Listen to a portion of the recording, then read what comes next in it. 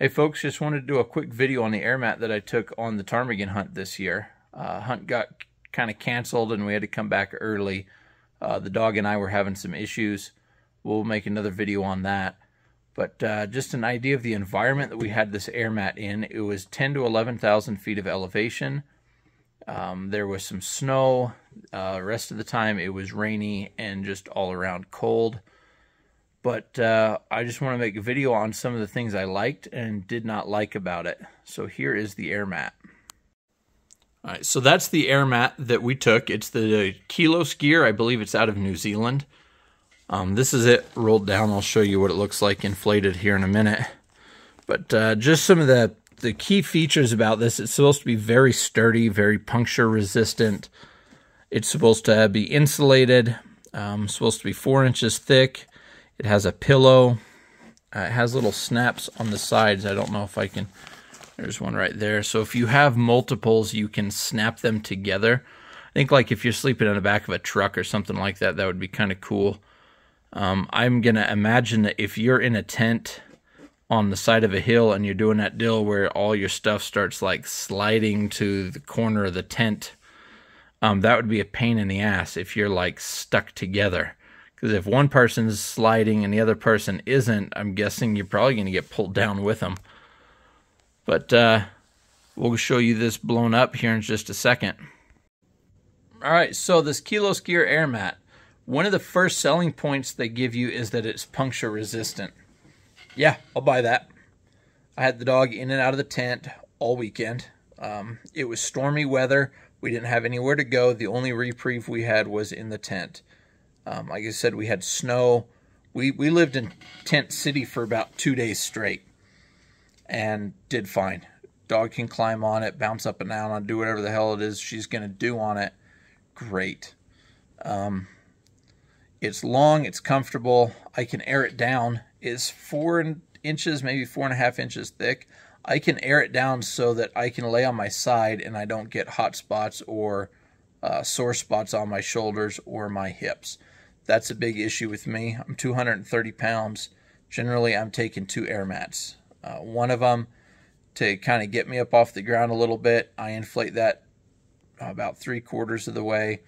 The other one, I only inflate about halfway, and that's to kind of hug the curves a little bit on my hips and my shoulders so my shoulders aren't getting ground down onto a hard air mattress all night long. So that's a plus, having it thick enough that I can air it down. But the big problem that I had is when I'd air it down, as long as I wasn't moving, I'm off the ground. But if I go to sit up or anything, you know, your butt or your hips touch the ground. And one of the issues that I had was it's not insulated. It says it is, but it is not insulated. Trust me. We were up in the snow. We were up over 10,000 feet of elevation.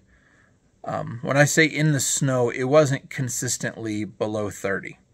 But at night it got below 30. During the day it was below 30. But then it warmed up pretty quick during the day. So if you are getting this thinking it's going to be an insulated mat, even with my 0-degree quilt, I was having some cold issues. So if you notice up there, it's square. So it is a square mat all the way down, which means that I can't put that in my quilt. I can't slide it inside and use my quilt to keep it warm, because the thing is like 2.5 feet wide. I can't put it in my quilt. They need to cut the corners, kind of whoop, make that a little more rounded at the top. I don't need a square mat at the top of my head. Cut some weight there. Taper the bottom half. That way you can fit it into your quilt. And then maybe add some insulation. That'd be great. That way when I go to move around at night, my butt doesn't touch the ground and then freeze out. And if I did move, it took about 20 minutes to warm everything back up again. It is a cold, cold mat. Don't buy this thinking it's insulated. Outside of that, I think it's great. It's thick enough for side sleepers. It's wide enough for people that want to spread out a little bit. It's a cool mat. I think that we could shape it better. Kilo Skier could cut the corners off the top.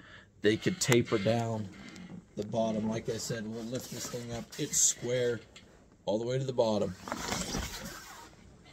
There's no reason to have a square mat at the bottom. I can't fit it in my quilt. I can't fit it in a sleeping bag, so I have to sleep on top of it. Not always the best way. Late spring, early summer, late summer, the moment you start getting into colder weather, put that mat away. Go get a better one. Outside of that, I think it's great. I don't know that I would say it's $100. It cost me 99 bucks, 98 bucks, something like that to order. They're made out of New Zealand, so it takes a little bit to get here. I was disappointed at how cold it was. I would have liked to have somewhere warm to go at night after a hard day of hunting in the rain. But outside of that, yeah, if you're just backpacking around for a weekend, take it out all summer long. You could use it as an air mat in your tent. You could take it out on the lake. You can drag it through the rocks and the bushes. No problems. So I hope you guys enjoy. If Keyless Gear watches this video, I would love to see some improvements. That's my own 2 cents. So, signing off.